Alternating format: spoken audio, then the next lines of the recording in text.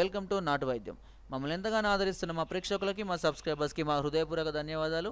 మీరు ఎలాంటి సమస్యలతో బాధపడుతున్నా, ఎలాంటి వ్యాధులకు గురైనా మాకు కామెంట్ ద్వారా తెలియజేయండి. తప్పకుండా చక్కని చిట్కాలు అందిస్తాం. మీ సమస్య తీవ్రమైంది అయితే డాక్టర్ గారి కాంటాక్ట్ నెంబర్ 8328561975 లేదా 7386293448 కాల్ చేసి వారి యొక్క అమూల్యమైన సలహాలని, సూచనలు కూడా మీరు పొందవచ్చును. మా ఛానల్ కనుక మీరు మొదటిసారి విజిట్ చేసినట్టయితే సబ్స్క్రైబ్ బటన్ నొక్కడం ద్వారా మా యొక్క లేటెస్ట్ వీడియోస్ని మీరు ఎప్పటికప్పుడు వాచ్ చేస్తూ ఉండవచ్చును. సో ఫ్రెండ్స్, ఈరోజు మనం స్త్రీలు పెద్ద మనిషి అయిన తర్వాత వారి జనస్థలాల వద్ద కండరాలు సరిగా పెరగక, అలాగే సంకోచించి ఉండడం వల్ల వివాహ అనంతరం వారు ఎన్నో సమస్యల్ని ఎదుర్కొంటూ ఉంటారు. అయితే చాలామంది కామెంట్ ద్వారా, మెయిల్ ద్వారా మమ్మల్ని అడగలేక మెయిల్స్ పెడుతూ ఉన్నారు.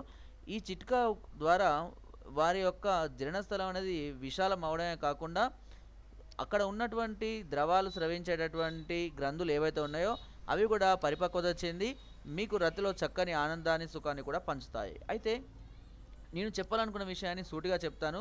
దయచేసి ఆడవాళ్ళని కించపరిచే ఉద్దేశం నాకు లేదు. వారికి ఉన్న ప్రాబ్లమ్ సాల్వ్ చేసే దాని మీద మాత్రం ఇప్పుడు నేను చిట్కాని చెప్పబోతున్నాను. ముఖ్యంగా స్త్రీలలో పెద్ద మనిషి అయిన తర్వాత శరీరంలో ఎన్నో రకాల మార్పులు, చేర్పులు జరుగుతూ ఉంటాయి.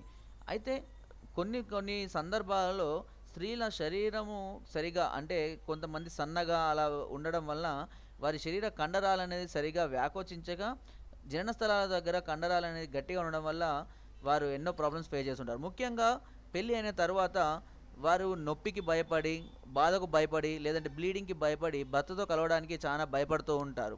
అలాంటప్పుడు ఇద్దరి మధ్యలో మనస్పర్ధలు రావడము, గొడవలు జరగడము సహజంగా కలుగుతూ ఉంటుంది. ఎందుకంటే పురుషులలో చాలామంది కూడా రతిని ఎక్కువగా ఇష్టపడే వాళ్ళే ఉంటారు.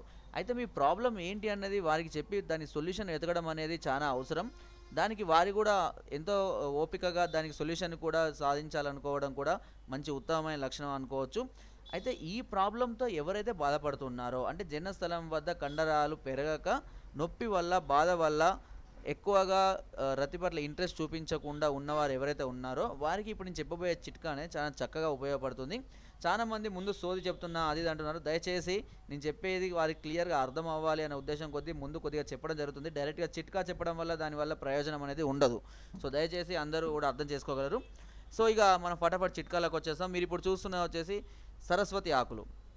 సరస్వతి ఆకులు అద్భుతమైనటువంటి ఔషధ గుణాలు కలిగినటువంటి ఒక బ్రహ్మాండమైన ఆకులు అని చెప్పొచ్చు. ఇవి టోటల్గా మనిషి శరీరాన్ని కూడా టోటల్గా మార్చివేసేటటువంటి ఒక అద్భుతమైన ఔషధాలు ఇందులో ఉంటాయి. ఈ ఆకును కనుక డైలీ తిన్నవారికి దాదాపుగా 100కు పైగా బ్రతుకుతారని ఆయుర్వేద శాస్త్రంలో చెప్పబడుతుంది. దీన్ని రకరకాలుగా దీని ఆకులను, వేర్లను, కాండాలను పొడి చేసి తిన్నవారికి మెమొరీ పవర్ అయితే చాలా ఎక్కువగా పెరుగుతుంది. పిల్లలకైతే ఎక్కువగా తినిపించడం వల్ల వాళ్ళు చదువులో చాలా ఫాస్ట్గా ఉంటారని కూడా ఎన్నో శాస్త్రాల్లో కూడా చెప్పడం జరుగుతుంది. ఇకపోతే మనకు ఇప్పుడు ఈ చిట్కా ఉపయోగం ఎలా ఉపయోగిస్తారు అంటే, ఈ సరస్వతి ఆకుల్ని తీసుకొని వచ్చి, సరస్వతి ఆకులు చూడడానికి చూసారు కదా ఎలా ఉన్నాయో, ఇవి కింద మనకు వేర్లతోటి పాకుతూ వెళ్ళిపోతూ ఉంటుంది. దీని ఆకులు వచ్చేసి ఎలక చెవుల్లాగా ఉంటాయి. లేదు అని అంటే తామర పువ్వు ఆకులు ఉంటాయి కదా, దాని ఆకుల్లాగా ఉంటాయి, చిన్నగా ఉంటాయి. వీటిని తీసుకొని వచ్చి దాంతోపాటు కొద్దిగా నువ్వుల నూనె, దీని సిసమి ఆయిల్ అంటారు, మనకు మార్కెట్లో నువ్వుల నూనె అవైలబుల్గా ఉంది. మంచి ఆ నువ్వుల నూనె తీసుకొని రండి.